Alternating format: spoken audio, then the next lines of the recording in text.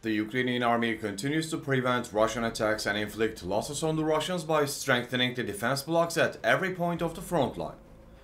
In particular, the Ukrainian army is strengthening its defense blocks in the Kherson direction, which is a gateway to Crimea, and inflicting heavy losses on the Russians in this region. Natalia Humeniuk, the head of the Unified Press Coordination Center of the Southern Ukrainian Security and Defense Forces, described Russia's efforts to destroy the Ukrainian bridgehead as an attempt to achieve an informational goal ahead of the presidential elections in Russia. The Kremlin says that offensive operations on Ukrainian territory are increasingly successful. This is because it wants to increase confidence in Mr. Putin. In addition to confidence in Russia's future, the Kremlin also wants to increase confidence in Putin ahead of the elections.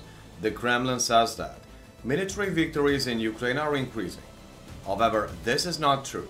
The aim of such statements is to create the impression that Russia is winning, to boost Putin's ratings and to demoralize Ukraine. The Ukrainian army considers Kherson to be the gateway to Crimea and attaches great importance to its operations in this region. By maintaining its presence here, the Ukrainian army continues to repel Russian attacks in the region. From time to time, Russians report that Kherson has been captured by Russian forces. However, this is not true, and the Ukrainian armed forces have previously denied the information that Kherson was captured by Russian forces. What do you think about the Ukrainian operations in the Kherson direction? Do you think the Kremlin will be able to increase confidence in Putin with false developments on the front line?